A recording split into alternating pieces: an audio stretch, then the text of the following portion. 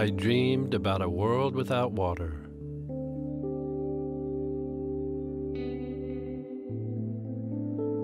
The oceans were dry, the lakes, the streams. All the rivers I had canoed were gone. Robert Perkins, there you go. Are people watching the Zoom call or only our written and spoken word? You're being shown but not live. This is a pre-tape, so yeah. Okay, but Yeah. they'll see the tape. Okay. We're seeing the real Rob. Having dinner. I'm having dinner of a tuna fish I caught today. Oh, cool. That's really cool. And I've given up any pretense of making winter a virtue. And I grew up in New England, and I live in southern Utah, and it's cold and snowy, and I don't care to make a virtue of it anymore. So I'm in the town of Lamu, Kenya, which is warm, just about on the equator, and wonderful. Hey, I was wondering when and why you moved there, because I just noticed on your site that you live in Kenya in a hay bale structure. I don't live here. No, not at all. Oh, okay.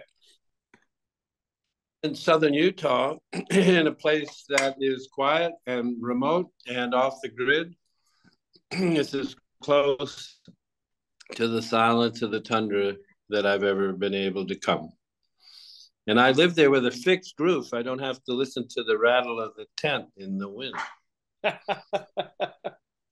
That's amazing. Yeah, that's great. That's fantastic. I'm actually glad that your internet's working too. So, because we're far away, because it's quite late for you right now. It's probably 8 o'clock, and it's just noon for me. So that's why I'm having dinner, and I do apologize for missing our earlier date. But here I am. And you had a question or two for me? Yeah, I do. Well, I was going to ask you the typical things about what got you into woodlands travel and what are your influences. But I think the one important question that's always been on my head the last couple of days when I wanted to talk to you is, I've known you as an incredible filmmaker, a poet, a writer, an artist. In fact, someone even called you the Lou Reed of the documentary filmmaking. And I just think that really is kind of cool that matches, right? So of all those things, of all those films, they've done, quite a few films and a few books, whatever. What is your main genre? What really excites you? Is it film? Is it writing? Well, as a kid, I just loved books and I loved words and I loved writing. But I found a medium in film that allowed me to have both the things I love most, images and words, that came together in making a film. As you're talking and you're visual, both at the same time. And there was a young poet named George Starbuck. And he was being interviewed once, and the interviewer said, "Well, when did you become a poet?" And he looked at the interviewer and he said, No, that's not the right question. The right question is, when did you stop being a poet? Yeah, throughout the years, I teach some unique students that actually have different alternative learning methods. And if they get a little stressed in class, I used to put a couple of your films on. It would calm them. And it was your voice and your words. So your films were more poetry than actually visual. So if you look at your first film, Into the Great Solitude, well, I'm not sure if it's your first one, but the probably more known film. Very pretty, yeah. Now let's see your other profile. Yeah, that's right. You are the inveritable Sikh of the North. You are the Sikh of the North. You put so many shadows in that film, and I understood why. Could you tell everybody why you actually filmed so many shadow scenes?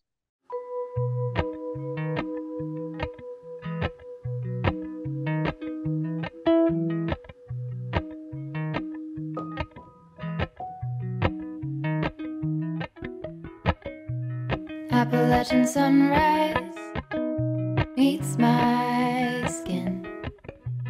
Even with my eyes still closed, I can feel it coming in. Golden, golden, I'll follow only golden, golden, golden, golden things.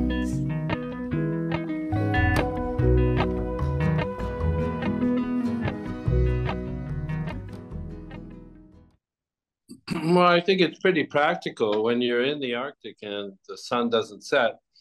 In the evening, you have 6 to 8 hours of shadow time where the shadows stretch out, and you just get fascinated with them. And that's what I was, fascinated.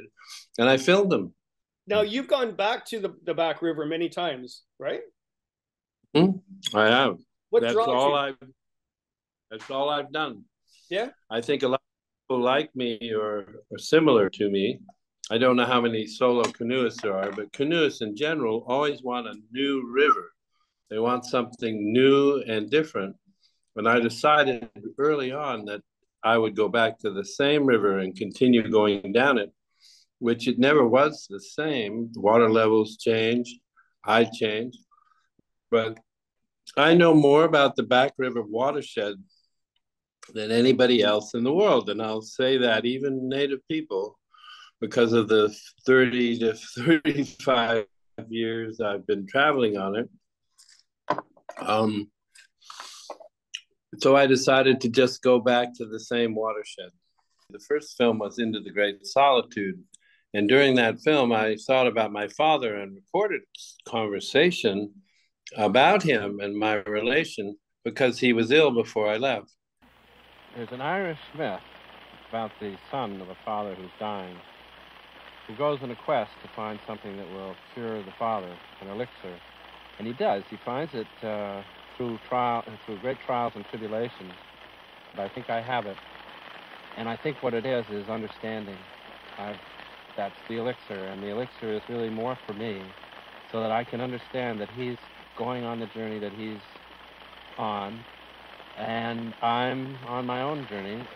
And understanding that allows me to let him go if I need to, if he dies, but that it's part of life, that it's all right.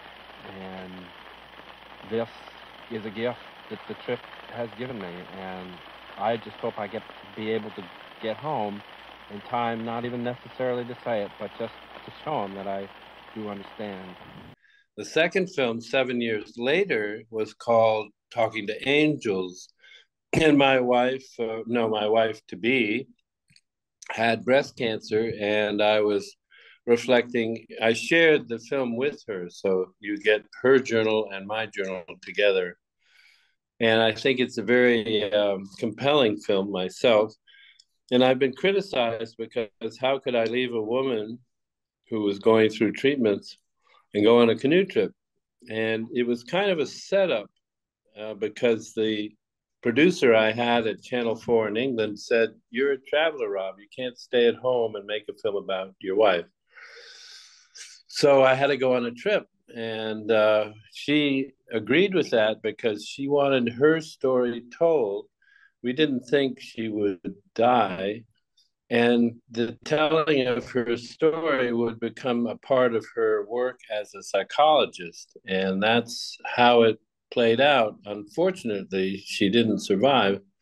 But the film had a 20-year presence in the medical community because if someone has a life-threatening illness, all the attention in the family and friends goes to the person who has the illness, and the partner is often left aside. So the film we made was the two of us talking about it. And the film became useful for people who got stuck in their conversations during a life-threatening illness. And they could watch the film as an objective thing, and then it would start conversation between them. And that was what a wonderful gift that my first wife, Renee Goodale, gave to people by saying we should do that. I wonder where the progress is when we start believing in things like angels and a multitude of gods. The interesting thing about that, can you explain to everybody the title of that, Talking to Angels? Well, as a 19-year-old guy, growing up in the culture that we grew up, I slipped out of the regular vein of people, and I had a psychotic episode, it's called, and I was locked up for a year. I'm a big guy, and if I get upset, it upsets other people. So at that time, in the late 60s, I was put in a mental hospital. And coming out of that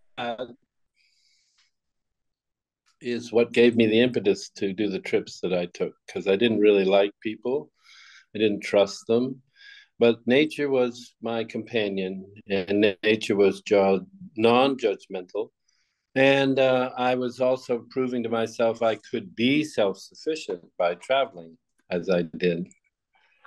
And I was lucky. I mean, a bear didn't grab me, a rabbit didn't tip me over, I didn't run out of food.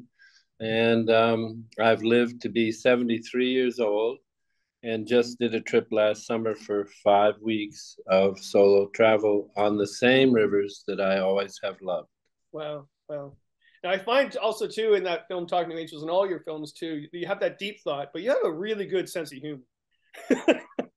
And one of the greatest lines in that film. Thanks. Oh, you really do. Yeah. One of the greatest lines is, you've never understood the classification of rapids from 1 to 5, because if you tip in a 1, that's a 5 to you. That is so deep thinking, but hilarious. If you went back and looked at the footage of that shot, you'll actually see a fly walking across the a mosquito, I guess, or black fly walking across the lens of the camera, which I think only adds to the poignancy of the humor. Yeah, no. Is it tough, Rob, for you to go back home after those trips? I mean, you're out for 50 to 60 days when you do these trips, right? I am, and as a kid, it was hard for me, and I was overwhelmed by going back to a city life. I mean, I came out of Boston, and I would return to Boston, and it was just overwhelming, sensorially. I didn't do well, but as I've gotten older, I've been able to balance it better. The contrasts are more interesting to me than overwhelming to me. It's you broke away too, and you did some unique places in films instead of the wilderness. Actually, I think one of my favorite films, to be quite honest, is One Man in a Boat. And thank you. It's very, again, deep thinking. I mean, that scene where you meet the little girl and she wants to be rich, she wants to be a pop star, she wants to make lots of money. That tells a lot. Yeah. Where you met the older gentleman in the pub, and he goes, "Well, in my time," and you said, "Well, you are in my time." Like, incredible. or when you got attacked by the goose and you're like, wildlife. What was the thing to me, before we get to your question, is I never scripted my films, and I think that's one reason they survive in terms of longevity. They're as interesting today. They're a little dated, but they're still interesting because I wasn't writing a script. I was responding to the moment I was in. So when I met the little girl, when I met the man in the pub, when I was attacked by the goose, it was all present time. And I think that shines through and is one of the reasons my films have a longer life than some. When you did that film, did you get some critics say, why are you not in the wild places? I did a similar trip on the Thames River in Ontario here, and it was through you did. Area. And actually, because of that film, I wanted to do the same Huck Finn feel to it, right? And but yeah, some people said, well, why are you in the North, Kevin? So did people sort of say, why did you do such an urban river? No, I think they were more interested in the fact that I went up country. I meant hundreds of miles, not through only one river, but many canal systems. No, I didn't get criticism for that. Some people appreciated it, all the different accents they got to hear as I moved north in England. I was asked if I wanted to make another film, and I said, yes, I'd like to carry a letter from the oldest member of my family in Boston to the head of our Scottish clan. And that was the premise of the film. And I called the head of the clan when I was in London, and he said, fine, come on. And as I got closer and I check in with him, he got more and more nervous as to why this American was carrying a letter all the way from London by canoe and not put it in the mailbox. I think it just made an incredible film. Again, some of the great moments when you were in the mansion having dinner after dumping in the rapids, and your eye roll. The eye roll was just perfect. One was a great one was the gypsy lady who came to the front door asking for food. She was told to go to the back door, to the kitchens, and on the way around she died. Oh no! Which was rather a blow. A long way to the kitchen, mind you. Well, it's a long way to the kitchen. Yeah. It's all the way around the back drive. A mile and a half. Yeah. They do. Through there, like upstairs. Yeah, Iro was perfect, but they were people that were acquaintances of mine, and they did not appreciate the way they appeared. But that's one thing about making films that's just true. The camera captures what's going on. And most people want to tell you their story, thinking that if they can tell you their story, you will think, or the audience will think better of them. And that's not necessarily true. Yeah, we as writers and film people, we all have to deal with that. I just finished my memoir, and of course my sisters and my mom were like reading it. They're like, when did that happen, Kevin? So yeah. What the title of your memoir? Another Bend in the River. Life is another bend in the river. You don't know what's around, whether it's whitewater or calm, but you know that what happens. Actually, it was about basically growing up with high anxiety and going into nature to calm myself. So yeah. I love it. Yeah, well, he does do that. One of the insights I had last summer was that the river is full at the headwaters and full at the mouth. It's not like something filling up or draining. It's always full. And so it's always flowing. And to me, that's the present moment. Being on a river is to be in the present moment. It really is. The beautiful statement too, when you made it in One Man in a Boat, where you got to Scotland, you looked at the river and you said, I just want to grab it and swallow it. It's almost like you just want, yeah, roll up in a ball and yeah. My God, look at this. This is it. I found that Pieces of Solitude here. Yeah. I'd love to take it and just sort of roll it up in a little ball. Eat it and have the solitude in me. I don't know how I thought of that, but I'm proud of myself. When I do look back at my films, I'm proud I did them. Well, you went outside the box too when you actually all of a sudden you were following John Muir's 1,000-mile walk in a motorcycle with a sidecar and a dog, and hilarious and really good storyline. To be quite honest, I think that's why I like your stuff so much. There's a storyline to it. It's just not nice visuals. And what I found really interesting is I always admired John Muir's writings and all the idea of him creating preservation and stuff like that, and falling on the orchid when escaping in northern Ontario, would not the world suffer from the banishment of a single weed, that sort of thing, right? But when you did that, were you surprised that nobody knew who this guy was when you were traveling the States? Well, I was not surprised as much as disappointed. And life moves on, and that's partly why I wanted to make the film, was to bring his life back in front of people who saw the film, because he was a very unusual man who connected God or a spiritual life to the earth we walk around on, and that wasn't done in writing before his time. And he was so good at it, and he did make an effect in the bigger world by being the father of the national parks in the U.S. So it was a tribute film. I couldn't thank him, but I could thank his spirit.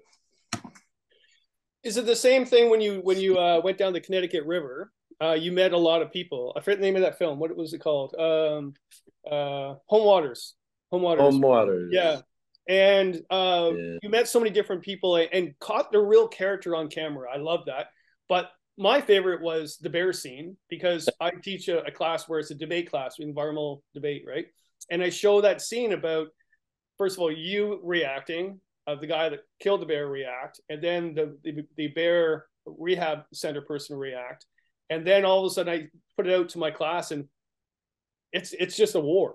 Yeah, so that's my sport, you know, and I like to do that. Yeah, it's a good sport for me.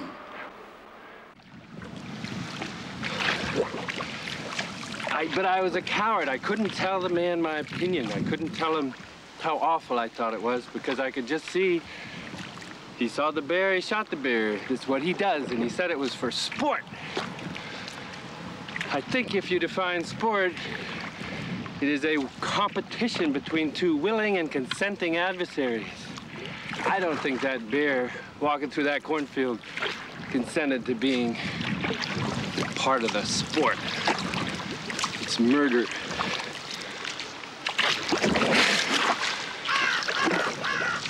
Yeah, no, it's a very interesting project. Yeah, no, I found the bear to be also one of the key conversations or scenes in the film.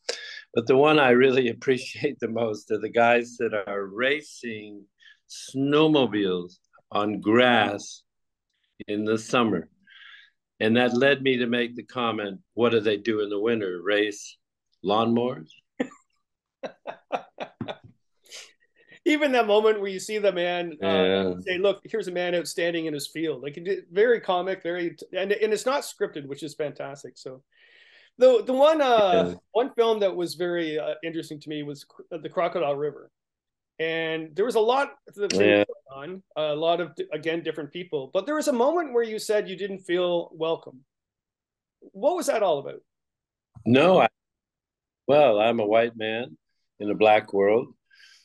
And I was traveling outside the European bubble for 12 weeks, going down the Limpopo River, which is the border between South Africa and Botswana and Zimbabwe, and it flows out into the Indian Ocean through Mozambique. I've never been on more unfamiliar ground, and I wasn't comfortable either with the nature, because everything in the nature I didn't know or appreciate. Like if I say to you a blue jay, you know what it sounds like, you know what it looks like. But the birds I was seeing in Africa, I had no idea what they were doing, and the sounds at night.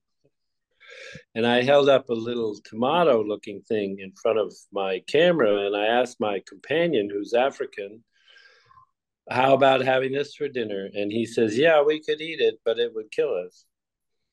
And I didn't understand any environment I was in. And I was proud of the fact that I tried to be a bridge between a world that we don't know anything about in North America.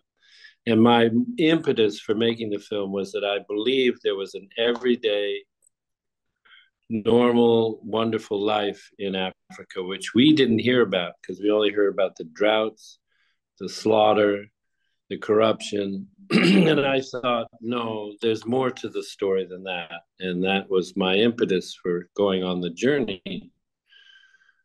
But I was never been more out of my depths in the world, except perhaps at the end of the film called Yankee in Kamchatka, where they take me for a ride on a vehicle they think would be good for bird watching.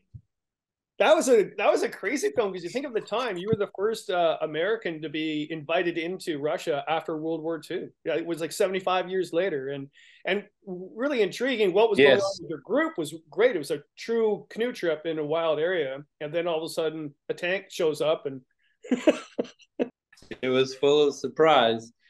And the Russians we were meeting were mostly military people who were camped out on Kamchatka waiting for the opportunity to invade America. They were part of what's called the KGB. And when they saw us, me and my several companions, they kind of got upset because they thought, well, we're probably not going to get that war we wanted. Wow. And I had many exchanges with people who, I don't know, they just had a different attitude about Americans. And they were very unenthusiastic about us. Not unlike the way we're split today in our politics in the U.S. It was interesting though, but your the nationalist filmmaker that you met, he was different. He was a part of your mindset, right? Yeah. Yeah. Well, yes, he was a wonderful man. He's passed on now. His name was Vasily Peskov. And he had, for 20 years, he had a half an hour every week to talk about nature. And in the Soviet Union during the 60s, 70s, 80s, 90s, there were only 2 stations. And if you had a half an hour, I mean, he was more famous or as famous as Bing Crosby and Frank Sinatra when in America their voices went through the radio for the first time. I mean, they were so famous because of the radio. And he was so famous because he had that half hour on the programs. That's why he was able to get us permission to travel in Kamchatka. The head of the KGB who ran Kamchatka invited, Vasily said, I'd like to see you. And he said, fine. And during their interview, the head of the KGB said, can I do for you, Vasily? And Vasily said, well, I want to go to Kamchatka. And he said, fine, Vasily, we'll set everything up. And then he said, but I want to bring 6 Americans with me. And he goes, oh, no. And, but because Vasily's personality and renown, we were able to do our trip. I found it interesting in that film too, whereas it proved that nature doesn't have a boundary, right? It is what it is. So people ask you what kind of rapids there are up here, and they class rapids in canoeing terms 1 to 5. And I always think it's sort of a silly thing, because if you tip over in a 1, that's a 5 to you. It is what it is. That touches on a question I have asked myself now while I'm finishing my new book. I did want to mention that I am finishing a new book whose title is When It's Dark Enough, You Can See the Stars. Is life merely a lesson in loss? Or does it have a sister, one that smiles? Along with the half-dozen animal beneficiaries, there would have been birds, at least seagulls and ravens. 100 yards from the body, I found a small sparrow's nest lined with the soft kiviat. I got down on my hands and knees and turned over the skull to see a colony of small jet-black beetles scatter in the grass. That last afternoon, I realized that one more creature had been nourished by the muskox. But one of the questions I'm addressing in there is nature really something that we're always asking questions in our culture. We have the scientific tradition and we have a rational tradition, and it's always asking, what's the answer? Find the answer, discover the answer. And maybe there isn't an answer. I've never thought of that before. But nature may be just going along as she is, and it's us who impose on her all of those rational thoughts that she's going to doing this and this and this and this. I don't know if that makes any sense. Well, it does, because in one sense, I have this scientific mind because I worked in fish and wildlife, did wildlife studies and everything else, and even was a forester at one time, right? But then I turned into outdoor education instead. I left all that outdoor education. Is there 2 separate minds? Like, I'm sort of that artistic mind that actually deep thinking, but then also I was the practical. Well, we identified this species and this is why, and to try and combine those, should they be combined or not? But look at it from a slightly different point of view. Nature may be looking at us, wondering why we have those 2 points of view. Nature is just itself. And in my terms, I call it always a loving indifference towards us. A loving indifference. It is true, because when I teach my students of fish and wildlife, I said, do not name the species you're studying. You don't want to humanize the species. So when we're tagging bears, don't give the bear Teddy for a name. Okay, that's wrong. It's bear Why number. not? Well, But why not? That's true. That's true. It makes the bear an object at a remove from us. Yep. Yep. And in a sense, I think our whole mission today is to get a little closer to the things in nature. And one of the things that separates us is using that effing word, it, which just makes it a little easier to discount that other living being who in its most basic elements is just like us. It has a heart, it has a stomach, it has a liver. And we've treated them very poorly. I'd say most people's attitude outside of our circle treat the earth like dirt.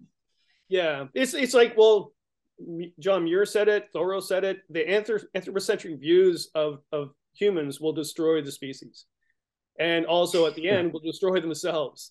Right? Anthropocentric. It's me. It's self-interest. In fact, when I talk to a bunch of hermits that live in the far north, they always say self-interest will be the demise of the human species. That's where I come in, because the point of our lives is to tell a story. And what kind of story are we going to tell? Are we going to be a storyteller about rape and pillage and development?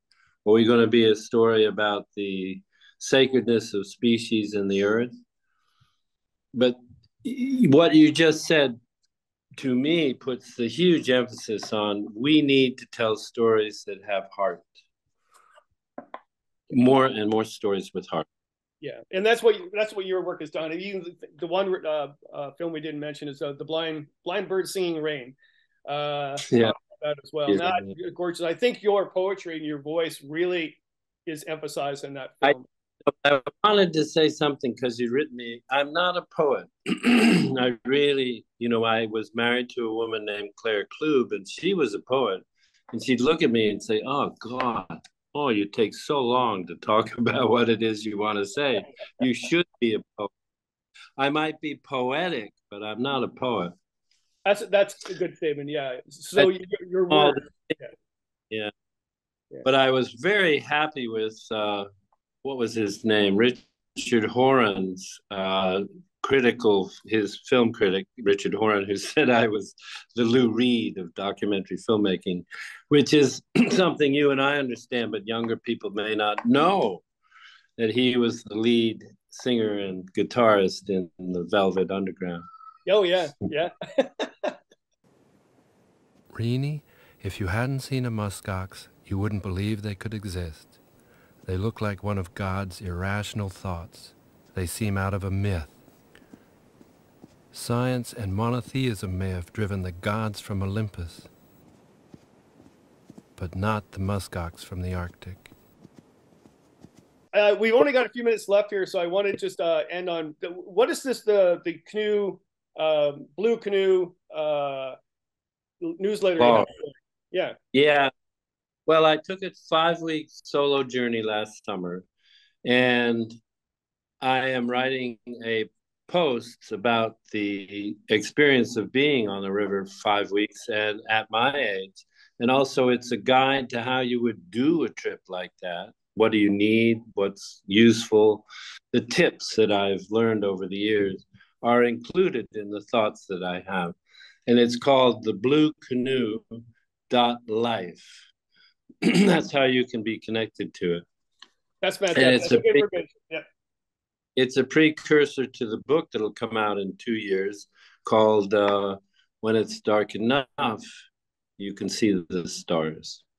So the book is another year or two in the making then? I've written the book, but it takes a year to sell it and a year to make it. So I'm saying 2 years. Yeah. Well, I'm looking forward to it. I love your stuff, Rob. You've actually inspired me throughout my entire life, and still do. So, thanks a lot for the chat. And I'm glad you're still not a poet, but doing nice words about nature. What's that? Wait a minute. What are you pulling up there?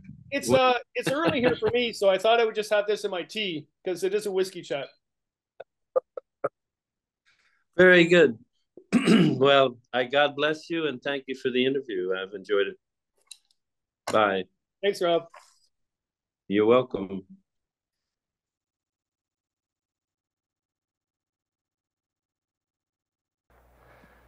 You could point to the map and say that's what I did.